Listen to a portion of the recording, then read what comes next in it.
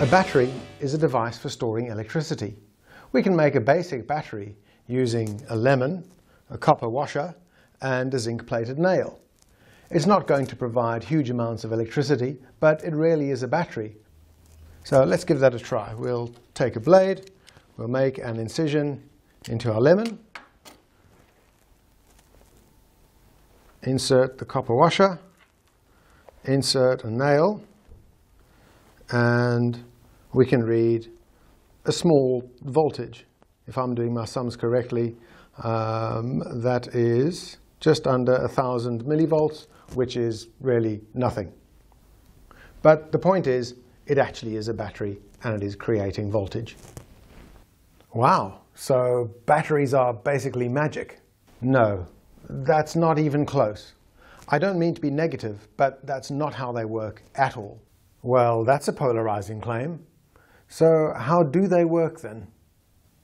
Batteries use a chemical reaction to create a potential difference, which we measure as a voltage.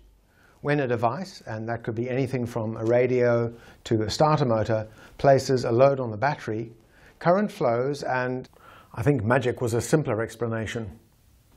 But incorrect. Let's get sciencey and take a look at what goes on inside a lead-acid battery, which is by far the most common battery type used in cars. The cells are made up of plates suspended in a solution. When the battery is discharged, or flat, both plate types are lead sulfate, and the solution is a very dilute sulfuric acid. Charging the battery uses an electrolytic reaction to convert the negative plates to lead and the positive plates to lead dioxide, and the solution to sulfuric acid. When the battery is being used, positive hydrogen ions are created at the negative plates and move into the solution, and they are consumed at the positive plates. Negatively charged hydrogen sulfate ions are consumed at both plates. These processes convert both plates back to lead sulfate and weakens the concentration of the sulfuric acid solution. Okay, so the battery gets used, and then when all its electricity is used up, you need to install a new battery, right? There are two types of batteries. Primary batteries are not rechargeable, and secondary batteries are rechargeable. Car batteries are secondary batteries, so they can be recharged. When everything is working as it should, the alternator charges the battery by running the magic in reverse. Sure, let's go with that. So it really is magic? No, the alternator is driven by the engine, and that is what provides electric current to run the car's systems and recharge the battery. And that goes on forever. Not quite. The chemical reactions that take place in a lead-acid battery lead to a buildup of lead sulfate crystals which do not dissolve.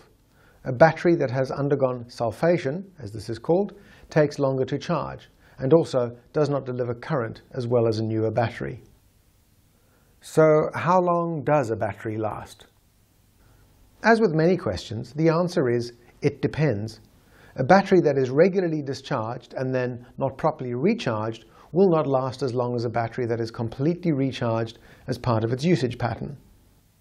And when is it time to replace the battery? There are two ways to know.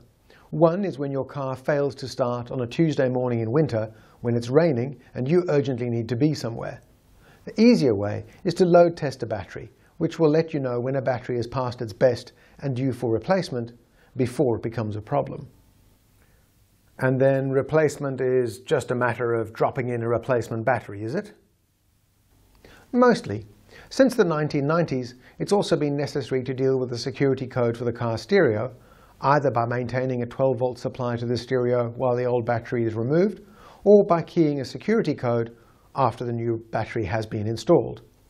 And things are getting increasingly complicated in this regard. With the current generation, With the latest Porsches, it's no longer a matter of dropping a new battery into the car, connecting it up, and off you go.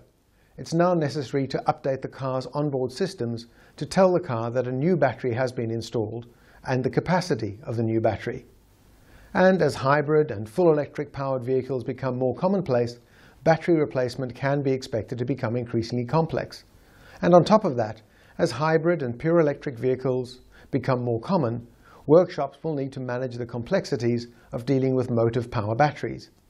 These bring their own challenges, between their very high voltages and also the need for new recycling technologies. In the US, 99% of the lead used in lead-acid batteries is recycled. Hopefully, the same will be true of the raw materials used in hybrid and electric vehicle batteries. In many ways, EV batteries take us into a brave new world.